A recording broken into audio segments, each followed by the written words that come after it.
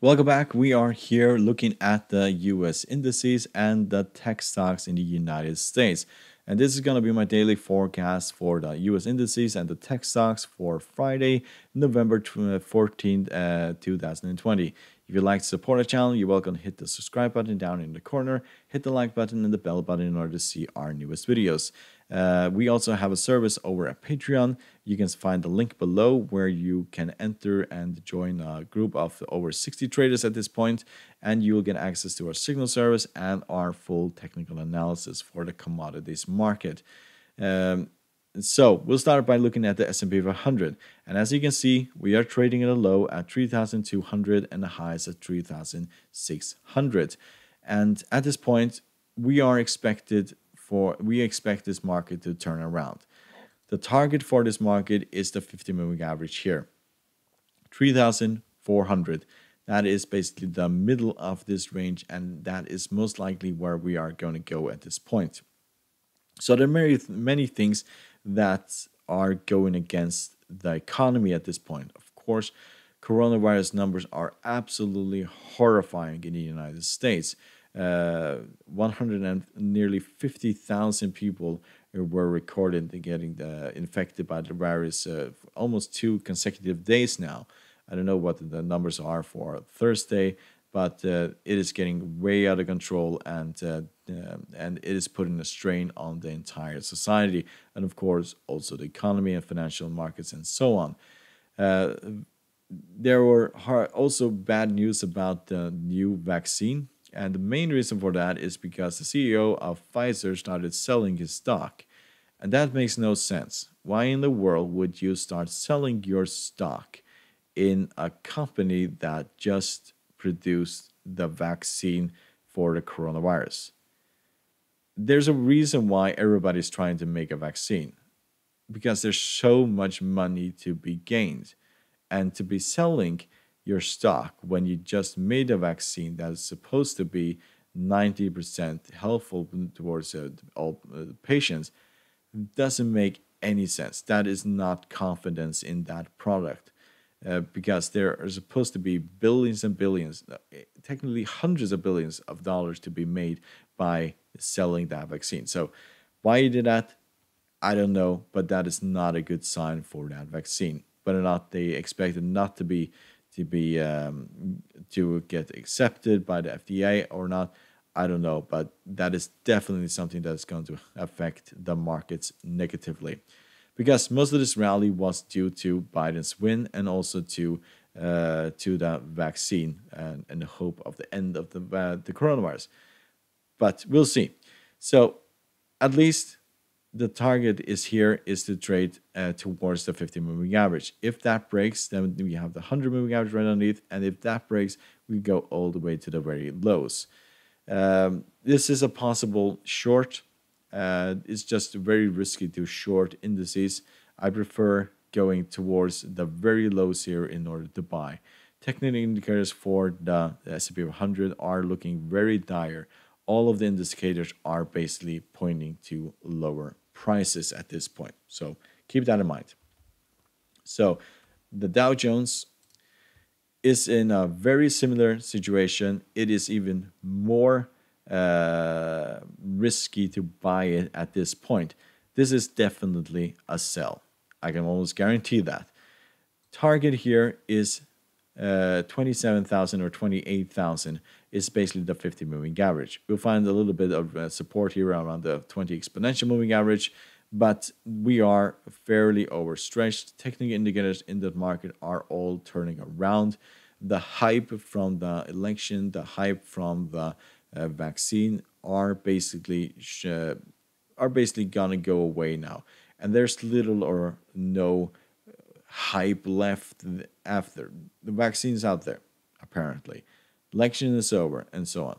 From now on, it's probably just bad news and more deaths and cases of coronavirus that is just going to drag this market even lower. So target here is 27,000, 28,000, and the very lows of 26,000. So if you look at the Nasdaq,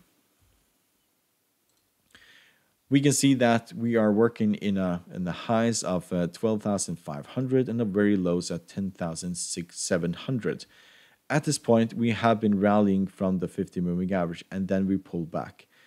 Technical indicators for Nasdaq have nearly all turned around. So at this point, we are most likely going back towards the 50 moving average at 11,480. If that breaks, we'll go towards the 100 moving average at 11,200 and therefore and after that all the way down to 10,600. There is that not that much hype about tech stocks at the moment. It's just a feeling, a personal feeling I have about these tech stocks that we are running out of steam. Most of them are very, very overstretched and are very volatile, and that is not a good sign. There is not going to be either any real stimulus in the market for the foreseeable future. And of course, that is going to be very negative for all of these indices and also all of these stocks. Technically, the political situation in the United States is not good for growth. If Biden won both Chamber of Congress and also the presidency, then he could do a lot of things. But at this point, Senate is Republican, and the House of Representatives is belongs to the Democrats, and so does the presidency, and therefore he will not be able to push through the major stimulus packages which he was planning to do, and of course that will be negative for these markets. If you look at the tech stocks, they are all looking very red today. Not the double digits, it's just 0 point something, but it's still a worrying sign. Google, for example, has rallied significantly, is breaking down now. Technical indicators are all very negative for Google, so expect Google to go lower. Target here is the 50 moving average at 1566. Facebook also working in the area of 257 and the very highs at 303. We rallied from the 100 moving average, but pulled back now again. And at the moment, we're also targeting the 100 moving average. This is not a target in stock that is very interesting at this point. We need a pullback towards these lows or to very highs in order to enter this market. Indicators are technically flat. They're everywhere. If you look at Apple, Apple's just hanging around just above the 50 moving average. Nothing really is happening in Apple stock. There's no movement whatsoever. We have the highs of 138 and we have the lows of 107. So until we break down towards these levels, I will be a buyer then. I won't be a buyer here because we can go lower. And yes, this is technically just boring to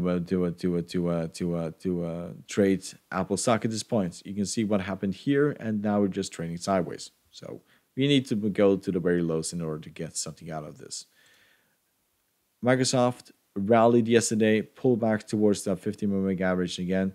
We are trading in the highs of 233 and the lows of 196. So until we basically break the 50 moving average, move towards the 150 moving average, this is just a stock that is trading right in the middle of things.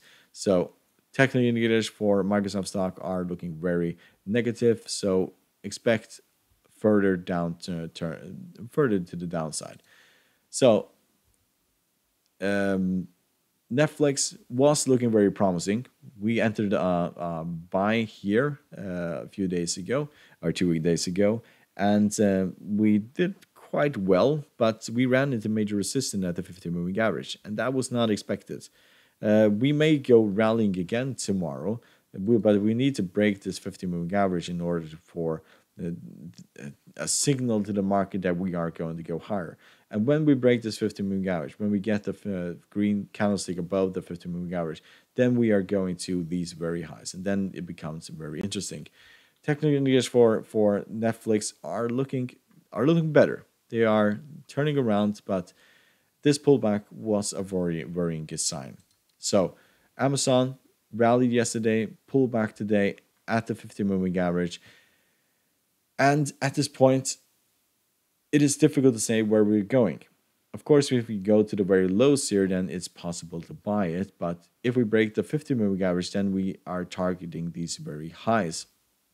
So it is to be seen. Pullback, buy, break up above the 50 moving average is also a buy to the upside. So there's no reason to short this whatsoever. Technical indicators here are turning a little bit around to the upside. So it will be interesting to see what happens on Friday.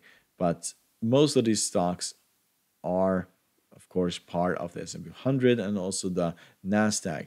And if these stocks basically drop, then those indices will also drop. So keep that in mind. So hope you find this interesting analysis helpful. You're welcome to subscribe to our channel by hitting the subscribe button down in the corner, hit the like button and the bell button in order to see our newest videos, and you're welcome to come and join us over at Patreon if you want more detailed analysis and basically see how we are trading, when we enter, when we leave the market, and so on and so on. So the link is down below. Good luck and thank you very much.